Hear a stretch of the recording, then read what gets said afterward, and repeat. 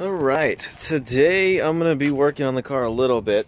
We got to take off the turbo and the intake and the turbo manifold because I got a new wastegate to replace the rep wastegate that the previous owner put on because it was leaking, and my new wastegate is a precision turbo 64mm, but it's got a different kind of flange on it, so I need to get that cut off and welded on. So depending on how much time I have another bumper I'm going to try to put on too. It needs to get cut around the intercooler, and it's also really hot, but if it's not too hot and this goes well, I might do that today. You know what? Before I start taking this thing too far apart, let's start it. I've never heard it because right now the wastegate is not on, so it's pretty much got an open header. Let's hear what it sounds like. I also have the brakes disconnected.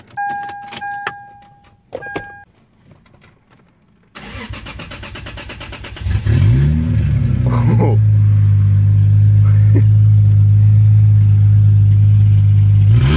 Oh, it's so loud. Oh, my neighbors are gonna hate me.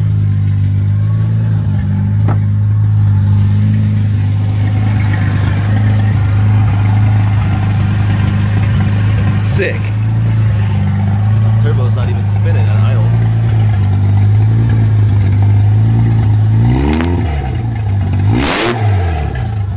Oh man. Turbo's not spinning because the exhaust isn't going through the turbo. Alright, that's all. So I got the first intake pipe off, and if you look down inside that pipe, looks like there's some water in there, so probably gonna take the intercooler off and flush that out, clean it up real good, and figure out where the hell that's coming from. Alright, I got the whole turbo and manifold taken off, and here is why all of that had to happen. There's some BS Chinese flange on there, and I got a precision turbo wastegate, and its flange needs to go like this.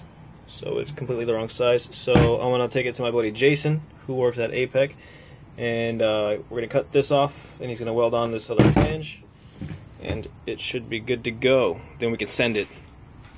I also test fitted the new bumper. I'm not sure I like it. It fits like shit. I need to cut out around the intercooler piping here a little bit more so it sits flush. Even the headlight doesn't fit right. It's a fiberglass rep. What can you expect? But I got it with the car, so kind of maybe we'll mock it up and make it fit right. Maybe not, we'll see. That's all for today's episode. It's super fucking hot. It's like 100 degrees, but it's like 40% humidity. I'm drenched. I'm overworking on this stupid car. Pretty much done everything I can do, except I can work on the brakes, but I don't feel like it today. So my buddy should have this welded up by Saturday, hopefully Saturday afternoon. I can put the car back together and take it out for a drive. So if you guys want to see more of like this behind the scenes bullshit that I have to deal with to have a turbo car, subscribe, let me know, comment about it. If not, I'm gonna go back to just making like DIY videos. I'm not sure I like the whole vlogging thing, but I guess we'll see what you guys think about it. Alright, so thanks.